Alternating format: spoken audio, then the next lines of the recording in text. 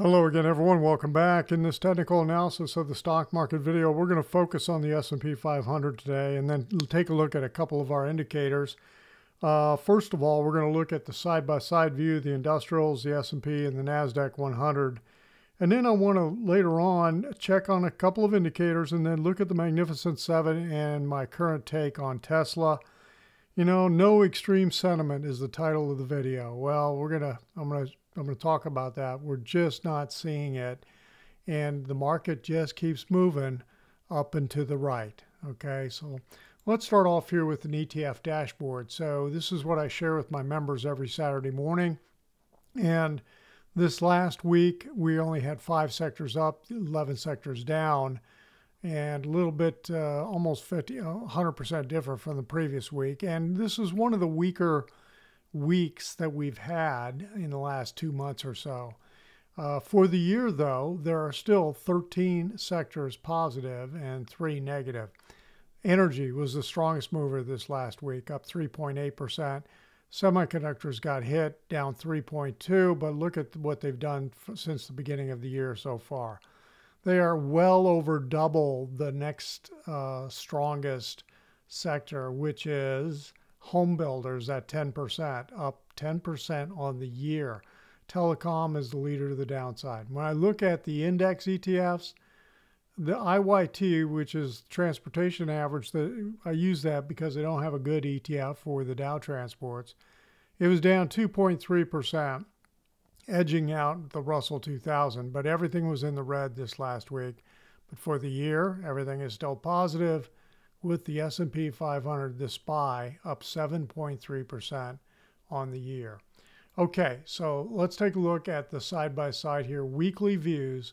The industrials were down 7.9 points this last week. So, you know, just kind of a little bit of a sideways kind of push in here. A little volatility up and down. A little more compression on the S&P 500, down 6.6 on the week.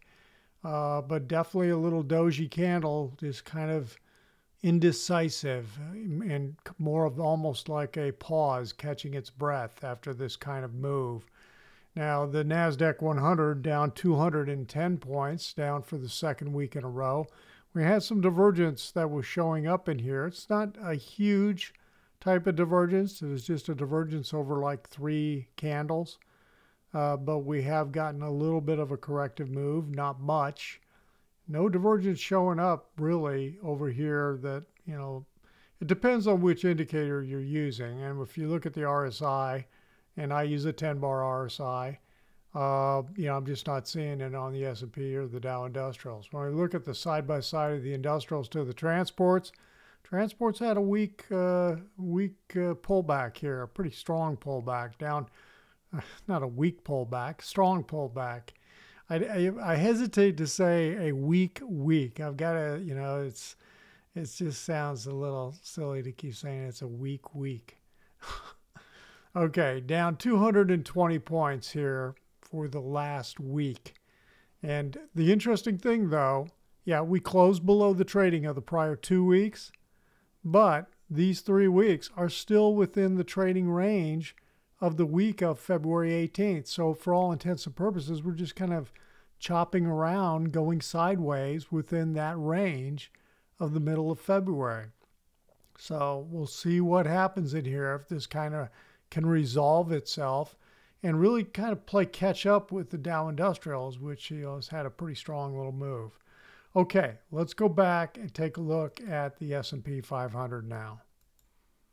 So here I've got the daily chart. Here's that weekly chart we just looked at. So on Friday, the S&P was down 33.39. Now, since this kind of a sideways corrective type move, which I label a B wave in here, not much of a pullback, but we haven't got much of a pullback since October. But since this move right here that kind of bottomed the first week of January, we've really had what? 1, 2, 3, 4, 5 days, 5 times that have pulled back and closed below the 10-day moving average. And a couple of times we had 2 days in a row, or actually one time we did, we just never got any follow through to the downside. Are we going to get follow through now? I mean, we'll watch and see. That's going to be the key. I mean, we keep having this divergence show up, but we don't get any kind of breakdown.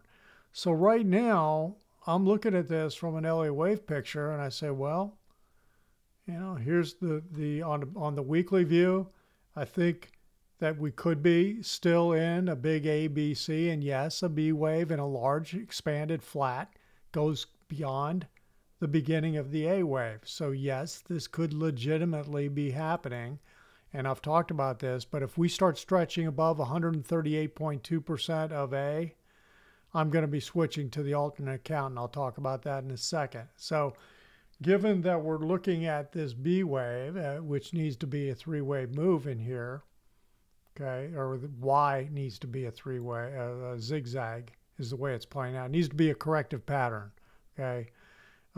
So right now, this is definitely playing out as a zigzag when you look at this right here. And so my best take on the C wave is that we had an impulsive move that peaked here on February 12th. And then a quick little abbreviated, you know, wave 2 pullback, got into the prior fourth wave. And now it looks like we're trying to take off and flush out a third wave, but it's gotten kind of messy the last couple of weeks. So we'll see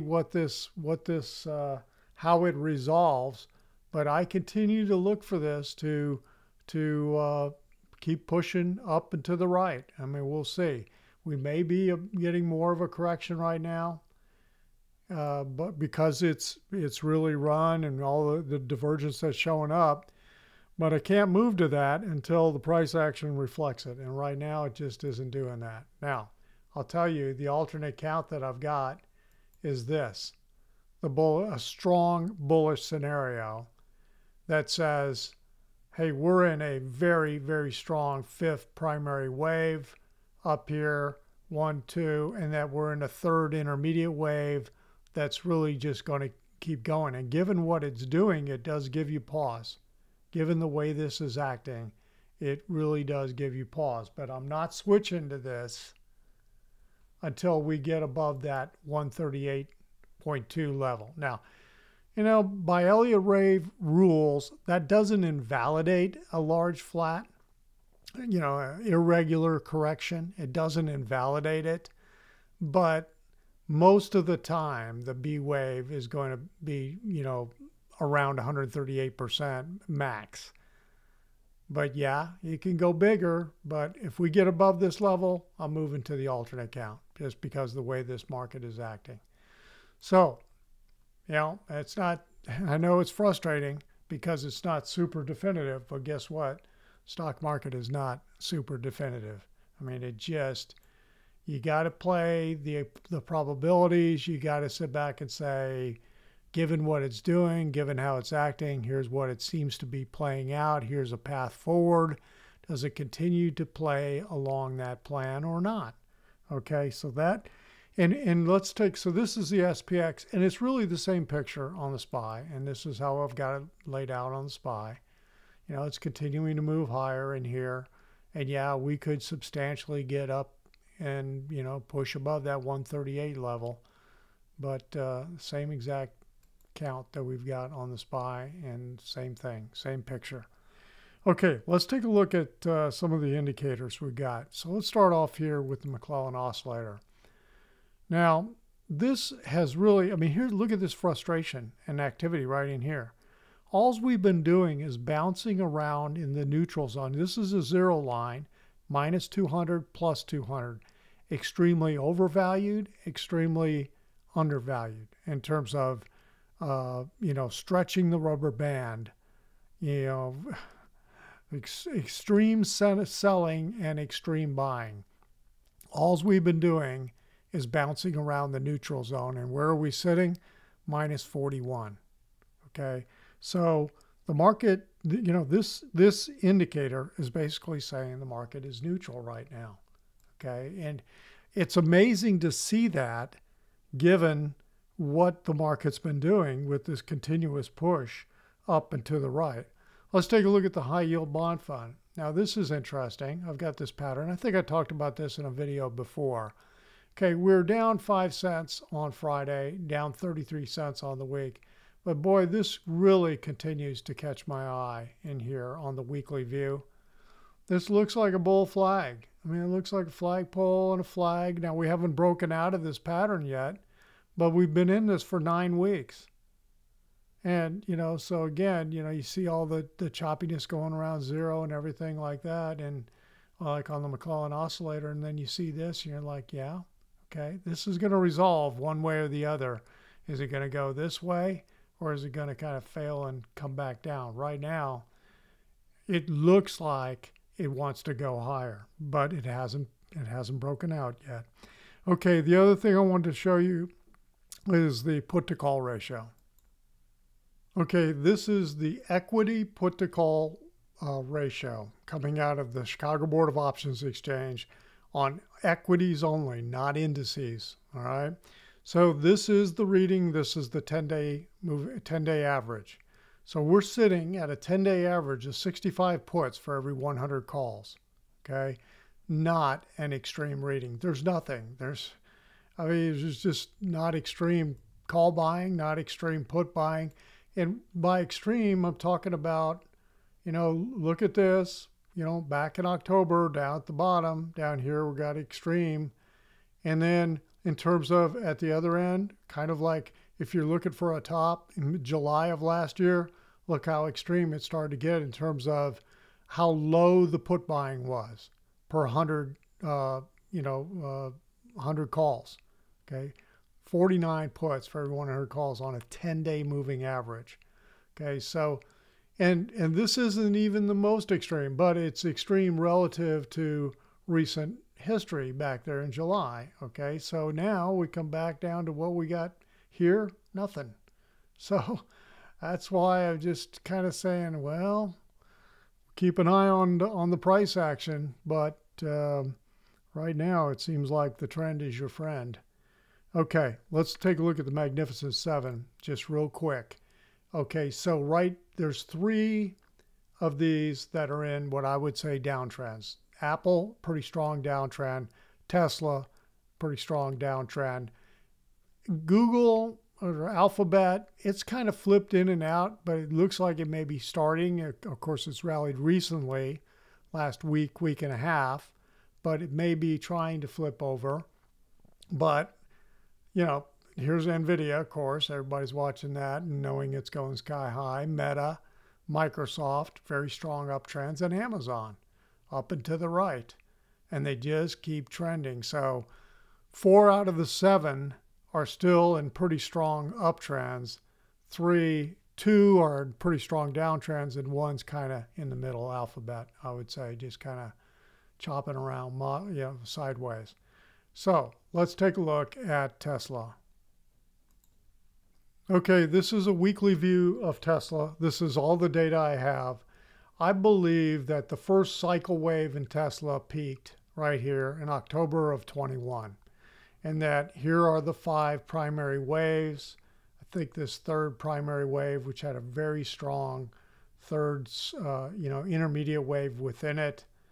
Big 4th wave sideways, choppiness, and then we moved up and we peaked here in September of 2017, pullback, and then a strong 5th wave up in here. So now what's going on? I still think that cycle wave 2 is not done yet in terms of a pullback. So when I look at this, I say, well, it looks like it has started a zigzag type pattern, a 5 wave, leading diagonal. It looks like an expanding, well, no, do I have, let's see. Now I've got this, this is the one that was an expanding leading diagonal right here on intermediate wave 1. Then we've got an impulsive wave for A. So we've got 5, 3, expecting a 5 for C. Now this C wave, again, can morph into either impulse wave or an ending diagonal pattern. If it's an ending diagonal, all the waves have to be zigzags. So that's what we'll keep an eye on. But right now, my first target would be down here where about 125, 126 points or so. Okay, if it does, C versus A is what I'm looking at, the relationship C versus A, 61.8% of A. If C equals A, then we're talking about down here around 73, 74 points. So we'll see what we get. We'll see how this fleshes out, but this is the bigger pattern I think is going on with Tesla right now. Okay, that's it for this video. If you felt like the video was helpful, give it a thumbs up. If you're not a subscriber, hit that little subscriber button. And if you'd like more of this information on a regular basis, head on over to joehenches.net. Check out the website and the membership. Everyone have a great week. We'll talk to you on the next video.